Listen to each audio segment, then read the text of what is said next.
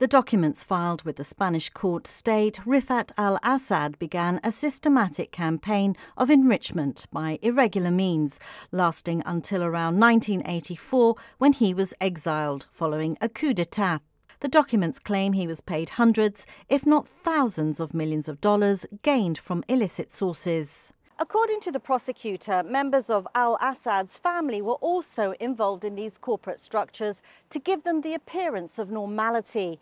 These were in operation between 1986 and 2016, including, at some point, numerous Gibraltar-registered companies.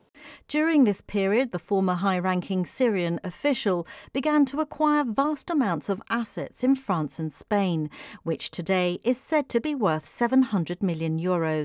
This, according to papers filed, was despite lacking any known assets or income to justify the acquisitions at the time. Between 1999 and 2000, al-Assad purchased property in Gibraltar.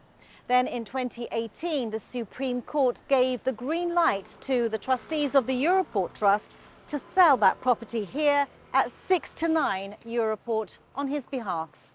At the time, having had his assets frozen following allegations of corruption, tax evasion and money laundering, Chief Justice Anthony Dudley said he was satisfied the trustees could reasonably believe the proceeds used to buy the Europort buildings had come from gifts from the King of Saudi Arabia to Mr. Assad and not from the proceeds of criminal conduct.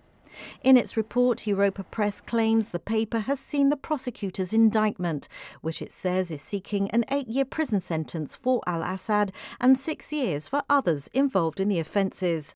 It's also requesting a fine of €2.7 million to be imposed and the requisition of all movable and immovable property, as well as shares in all the companies.